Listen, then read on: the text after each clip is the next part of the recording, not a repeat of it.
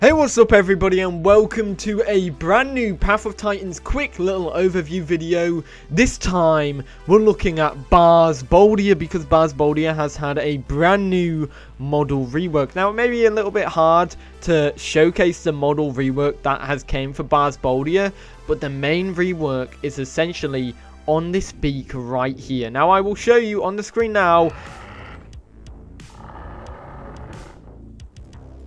Oh, I love that animation. I did not know that was animated there. That's really cool. But either way, Barsboldia has had a brand new model update, and it's a very subtle update. I'm going to be telling you about it. So, the beak of this dinosaur has been updated. Before, the beak was a lot harder to spot, but now it's kind of like very, very obvious. If I'm just going to press...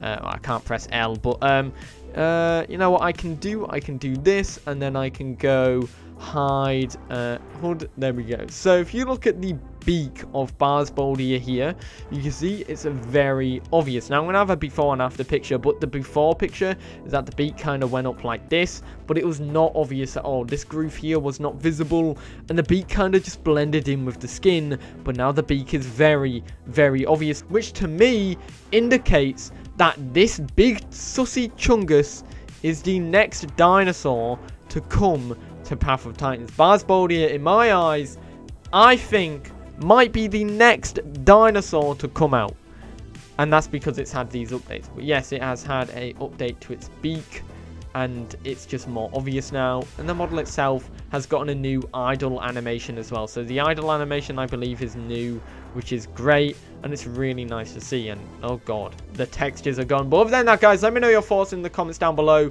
Barsboldia has a new beak, and it's got a new idle animation. Let me know your thoughts in the comments down below. I'd love to know what you think about it. But other than that, guys, I hope you enjoyed, and I'll catch you all in the next one. Have a great day.